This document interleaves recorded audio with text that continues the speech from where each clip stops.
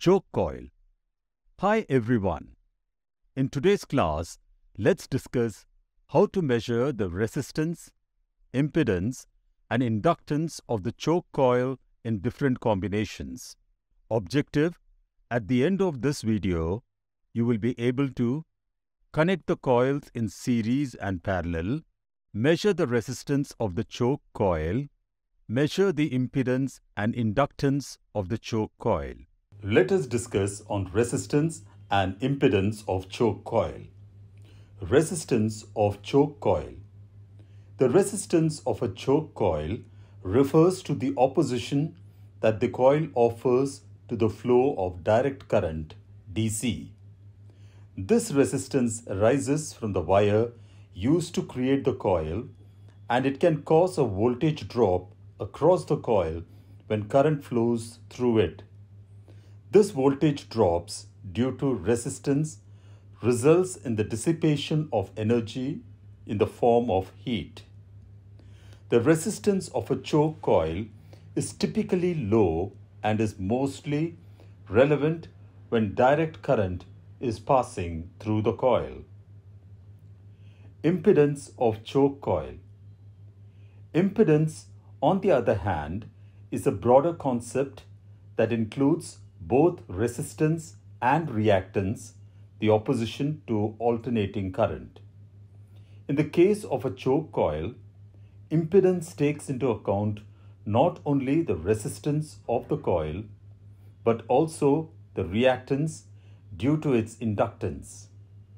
Choke coils are primarily used in circuits with alternating current AC, where the changing current generates a changing magnetic field around the coil.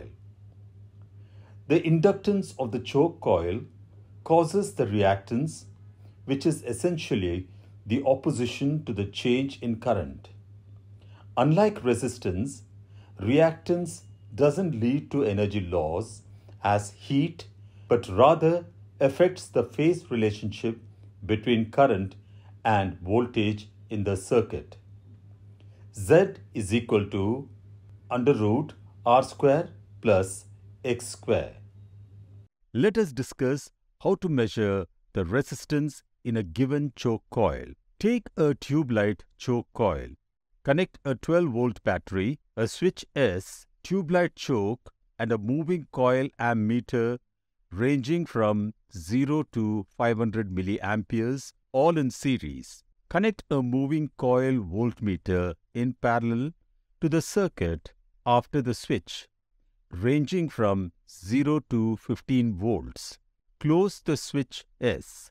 Note the readings from the ammeter and voltmeter and substitute the values in the Ohm's formula. R is equal to V by I. You can also verify the calculated readings using a multimeter. Set the multimeter in resistance mode at a low range and place the multimeter probes between the terminals of the choke coils. Ensure both resistance values readings are equal. Let us measure the resistance of two coils connected in series. Take two choke coils, each with 40 watts. Connect them in series. Connect the 12-volt battery, a switch, an ammeter, and two choke coils, all in series. Connect an voltmeter in parallel to the circuit after the switch S. Close the switch S. Now, note down the ammeter and voltmeter readings and substitute the value in the Ohm's law formula. R is equal to VI. Now, measure the total resistance of the series connected two choke coils directly using a multimeter. Compare the measured value from the multimeter with a calculated value and ensure they are approximately equal. You could see the current value decrease due to increasing resistance according to Ohm's law. Let us measure the resistance of two coils connected in parallel. Take two choke coils, each with 40 watts. Connect them in parallel. Connect the 12-volt battery, a switch, an ammeter, and parallel connected choke coils all in series. Connect a voltmeter in parallel to the circuit after the switch S. Close the switch S. Now note down the ammeter and voltmeter readings and substitute the value in the Ohm's law formula. R is equal to V by I. Now measure the total resistance of two parallel choke coils connected directly using a multimeter. Compare the measured value from the multimeter with the calculated value and ensure they are approximately equal. You could see the current value decrease due to increasing resistance according to Ohm's law. Verify the calculated values from the given tabulation. Let us measure the impedance and inductance of the choke coil. Before that, let us know about the terms of impedance and inductance of the coil. Usually, in a DC circuit, there is only one opposition or loss, and that is the resistor. So, we use the formula I is equal to V by R. But in AC circuits, there are two oppositions or two losses known as resistance and reactance. Reactance occurs due to the phase difference between the voltage and current when AC power flows to an inductor, which is also called inductive reactance. Simply, when AC power flows to an inductor, current is lagging with voltage, also known as the lagging power factor. Due to this phase difference, there is a power loss called reactance, denoted by the letter X, and its unit is ohm. Inductive reactance can be denoted by XL, and the unit is ohm. Inductive reactance can be given as XL is equal to 2 into pi into F into L. Inductance L can be found. L is equal to XL by 2 pi F. 3.14 can be the value of pi. The value of the frequency of the AC supply can be substituted in place of F, and the value of the inductor in Henry can be substituted in. So, in AC circuits, both resistance and reactance are known as impedance. It is denoted by the letter Z, and its unit is ohm. Impedance Z can be written as Z is equal to V by I. For AC circuits, I can be written as I is equal to V by Z. Impedance can be given as. Let's discuss the inductance of a coil. The inductance of a coil refers to the electrical property, the inductive coil that has to oppose any change in the current flowing through it.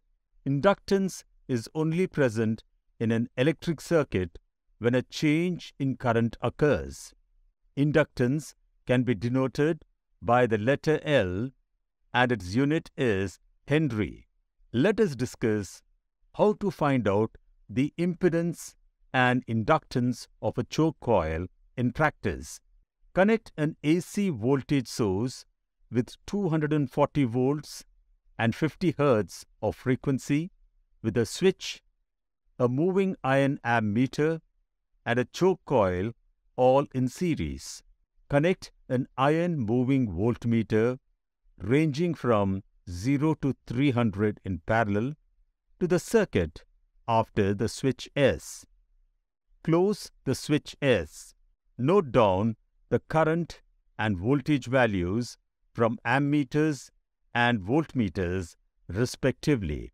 Substitute the voltage and current in the formula Z is equal to V by I. Find XL from the impedance. Resistance value can be taken from tabulation 1 as we found earlier.